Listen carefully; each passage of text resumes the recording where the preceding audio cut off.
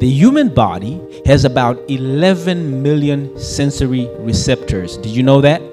And of those 11 million sensory receptors, 10 million of those are dedicated to vision. We are more dependent on vision than anything else. So if we focus all our mental energy into the future, the perspective of our future shifts, because it means that we are focusing on futuristic perspectives, right? If you focus on your past, you become stuck in your past because you ain't going that way. You are supposed to be going towards your future. So in other words, a small change in what you see and where you focus can lead to a big change in what you do. And so with that said, I want to focus on a perspective shift that happened for me when I listened to my mentor, Dr. Myles Munroe. I was a kid. I used to be really afraid of walking through a graveyard for any reason, until I heard this message from Dr. Myles Munroe, and he said that the richest place on earth is a place right there in your neighborhood. It's not the gold mines of South Africa. It's not even the diamond mines of Congo. It's not the oil fields of Houston. The richest place in the world is the cemetery.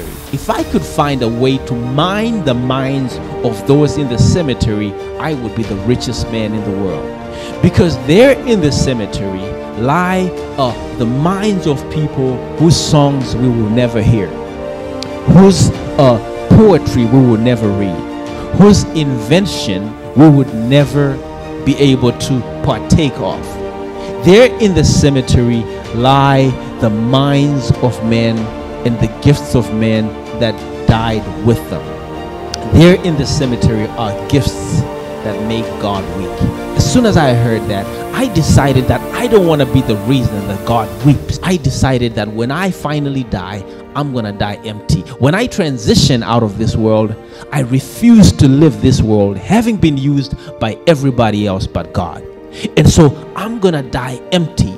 But the way to do that is to make sure that I deposit every single thing that God has put me to deposit in the earth. And my desire in teaching you here about vision today is so that you too can be a partaker of those who have been sent in the world to deposit all that the Lord has sent you to deposit, or you will become what Dr. Myles called a generational thief.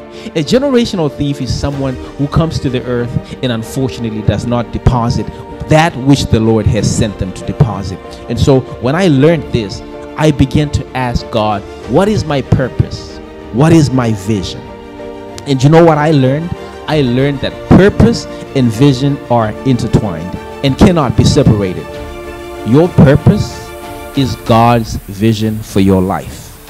Now, next, I'm going to define vision. And so vision is what we're going to talk about next.